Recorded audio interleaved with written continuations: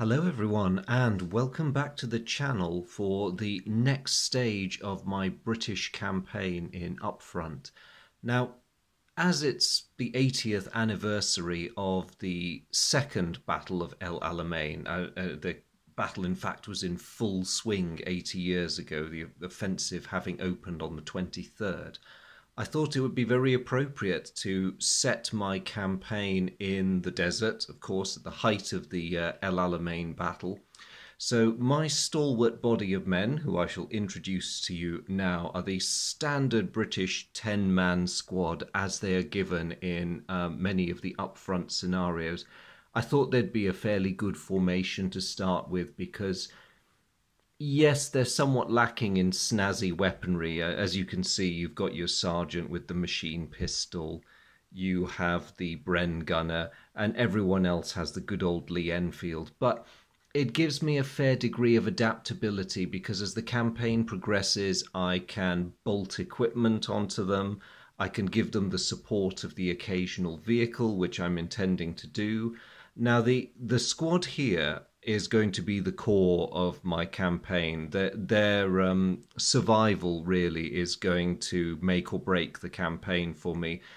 If I suffer casualties from their supporting units or supporting equipment, I mean, it's all very unfortunate, but those fellows are on loan from a different part of the brigade or whatever, so it doesn't affect my core chaps, the people that I'm really, really emotionally invested in. So I've decided that today is very much going to be a briefing before we leap into action because there's a few things I want to talk through. I've decided that 3 missions is probably quite adequate for a squad of this size because it's going to be a pretty intense battle. None of the missions I've lined up for them are going to be easy. And to be perfectly honest, I'm going to be slightly surprised if I come through this with my squad intact. But anyway, I will leave all that horror for when we actually begin the fighting in the next video. I did make an interesting discovery. It was something I'd slightly forgotten because I'd not looked at the campaign rules for a while, at least not since I'd done my brief campaign video using the Soviets. It's that while Upfront provided campaign roster sheets for the Germans, the Soviets and the United States, they slightly neglected to do this with the expansion. So with the application of a bit of British ingenuity, I've had to do my own handwritten one. I apologise for the writing, but you know it was done a bit on the fly. So following the pattern that's set as given in the campaign templates for the other 3 armies I mentioned, I've basically followed the same format of names of men and their weapons, their ranks. I mean, everyone is KIA on an 8, an aide memoire that squad leaders and assistant squad leaders, if they fall, have to be replaced by transfer, and of course the morale and panic ratings. Now you'll see that I've done those in pencil because they are subject to change over the course of the campaign depending on how your boys do. Hopefully they will cover themselves in glory, and I will be moving those morale and panic numbers up and even be earmarking a couple of them for promotion. But I don't want to get ahead of myself just yet. So I mentioned a second ago that I decided upon 3 missions for this force, and they are all based upon the standard missions that you find in the upfront rule books and the expansion books, but I've tweaked them very slightly to make them appropriate for the Desert War, and I've tried to tie them into the wider narrative of the British El Alamein offensive, which thankfully for them was the final one which got the Germans moving in what the British regarded as the right direction. So it's going to involve a lot of intense fighting. There are going to be moments when my squad is actually slightly under-resourced in terms of what it's expected to achieve. And that is deliberate because for all the firepower and logistical support they laid in, There were elements along the front line where the fighting was very touch and go for the British and Commonwealth forces, and the German defences were formidable, even though they were under-resourced themselves. So I realise that's probably impossible to read from here, but I'm going to zoom in on it anyway. Excuse me. So the first mission, as you can see, is going to be a night mission. The backstory I've come up with for my squad is that they are new arrivals, they're reinforcements who've arrived a few days into the campaign, and their unit's turn is up. They are going to be thrown into the offensive the next day. And my chaps for the first mission have drawn the short straw, unfortunately. There is need for a preliminary reconnaissance, just to see what is in front of us, because that's the area we're going to be advancing into the next day. So, as far as we are aware, there is a German presence ahead of us, and it is believed that they have an anti-tank weapon of some sort. We don't know exactly what. So the job of my squad in Mission 1 is to determine what exactly this weapon is. If we can, we are to destroy it. And as an added topping of the cake, if we possibly can, break the German defenders in the process. Now that may well be a tall order depending on what we find. The mission is going to take place at night, so at least we're thankfully undercover, and it could get close, it could get dirty. Our immediate superiors are very generously giving us a universal carrier in support. And all right, it's nice to have the thing along with us, but, you know, I really would have preferred a Sherman or two, but admittedly, they are not quite so subtle. I mean, not that a universal carrier is all that subtle, but hey, that's what we've been given. So, as I say, find out what the Germans have got and destroy it if we can before the end of the mission. Mission 2 is a meeting engagement, and it represents the next day when the offensive opens. So as part of a larger brigade or even divisional advance, we're to go forward, not having had much rest from the night before, and seize our designated objectives. Now, I have slightly adapted the jungle meeting engagement scenario from Banzai for this one. In that one, you score victory points and you essentially win the scenario by occupying more jungle terrain than the opponent. In the context of the desert, I've turned it into you have to hold more escarpments than the enemy.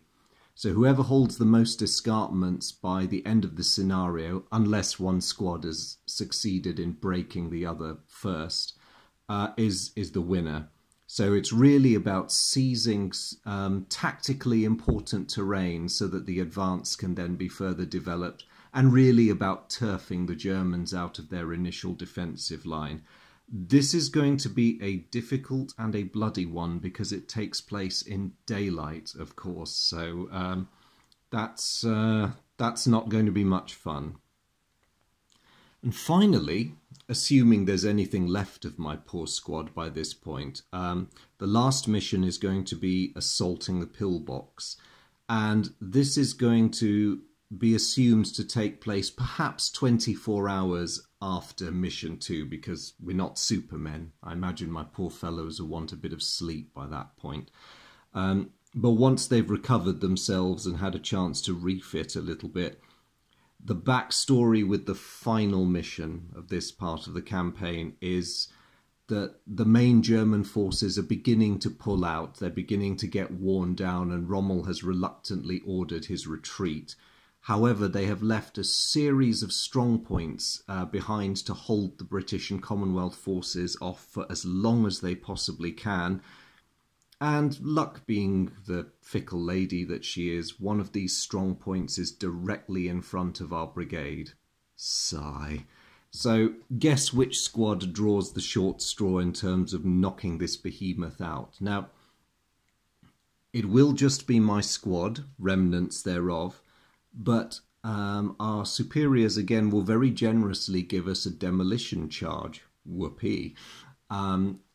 And our only task really is to destroy the pillbox and the defenders in it. Our supporting units can be assumed to take care of the rest of the German squad who are not actually in the pillbox. So even if we don't break the German squad, as long as we wipe out the pillbox or neutralize it as a threat, that is all we need to do. That will count as a victory.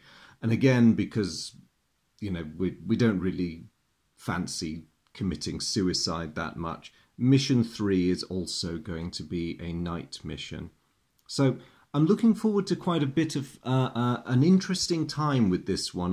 I think I've set myself some very interesting tactical challenges. Of course, I will be playing with the full run of desert terrain rules as given in the Desert War rulebook.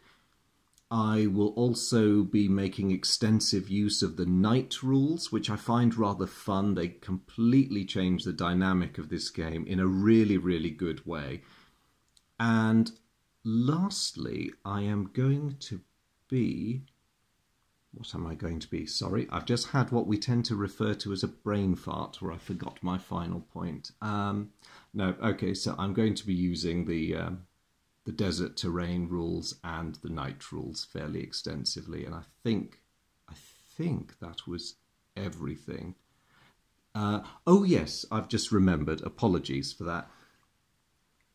In terms of replacements, really to save on paperwork, I am going to slightly modify the usual rules for campaign replacements in that I'm going to assume that there's a pool of reasonably well-trained soldiers waiting behind the lines, so that if I do suffer any casualties, I will simply replace them with a man with an equivalent weapon from the larger British roster.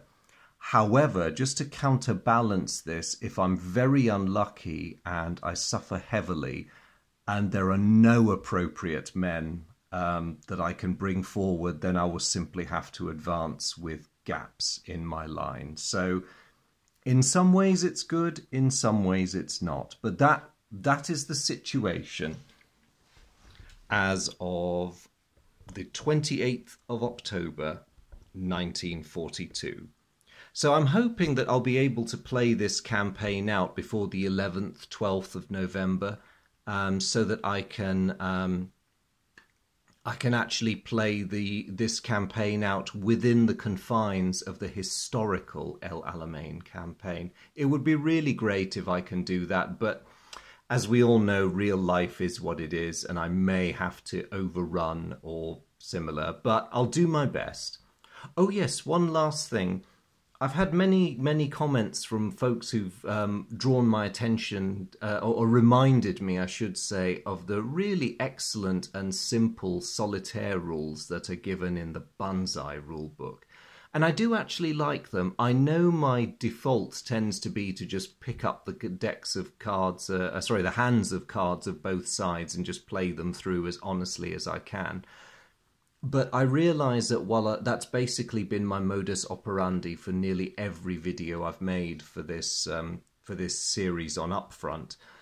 So what I'm going to do with this campaign is I am going to use the solitaire rules as given in Banzai, because they are great, they do add to the tension, but they're not like some of the more complicated solo AI rules that I've seen generated for Upfront. Now, don't get me wrong, there are some amazing rules fan-generated that were either published in the General magazine, or I think you can even find a lot of them on Board Game Geek. I downloaded one. It was hugely complicated. It was pages and pages long, but it played the other side very intelligently, but the only downside is it became quite involved, as these things tend to. So I really like the approach that the Banzai rulebook took, which, you know, it devoted a quarter of the page, if that, to optional rules, where it just talked about keeping cards face down when you draw them for both sides, just to add to the fog of war and the uncertainty.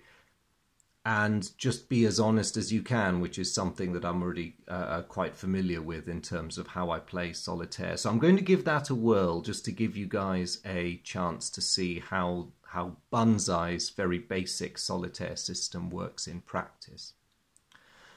And so I think that covers everything. So I will give my chaps a chance to rest up and ponder their fate. I am hoping to open the battle tomorrow, so we'll get our night mission appropriately enough tomorrow evening, and we'll see how it plays out. But I hope you will all join me for that.